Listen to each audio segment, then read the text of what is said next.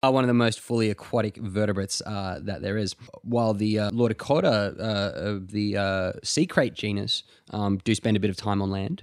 Yeah, so there's been marine snakes have invaded the aquatic realm multiple times, and so hydrophene sea snakes, or true sea snakes, the ones that we have in Australia, they come from a live-bearing ancestor. And so the cool thing about almost all of Australia's sea snakes is that they've completely cut their ties with the land, because when they give birth, their little babies can just swim up and take a breath.